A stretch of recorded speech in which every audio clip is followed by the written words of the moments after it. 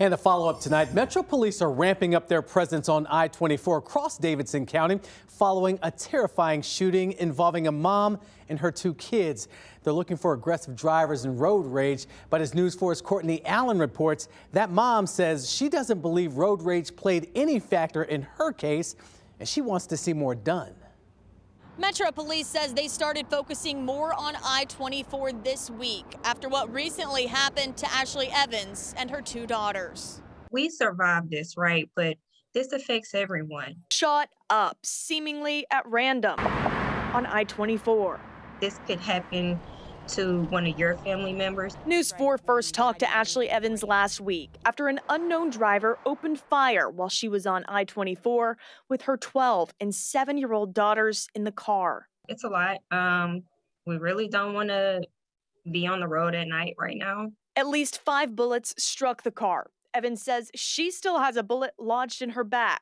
Her daughter, whose hand was shot, is now out of the hospital. Trying to resume life normally.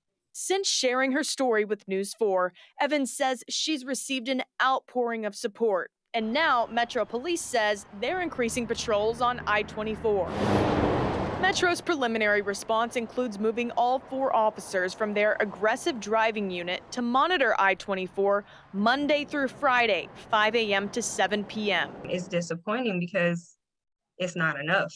Evans points out her shooting happened on a Sunday night at 8:30. Shootings that are happening aren't even happening between the hours of 5 a.m. and 7 p.m. So it's almost pointless. Police emphasize they're planning for additional coverage, and this is just a preliminary response, while they work to develop a more established plan that they'll share more details about later this week.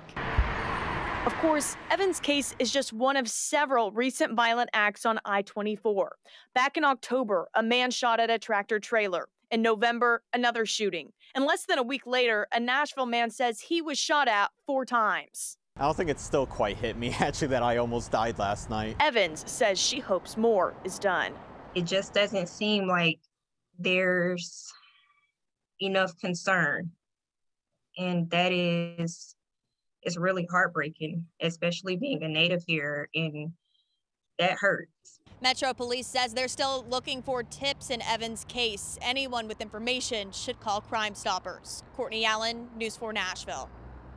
We were wondering what role Highway Patrol may play in this. Metro Police says DHP does have jurisdiction over the interstate, but says since Highway Patrol covers the whole state and are spread thin, Metro is trying to cover areas here.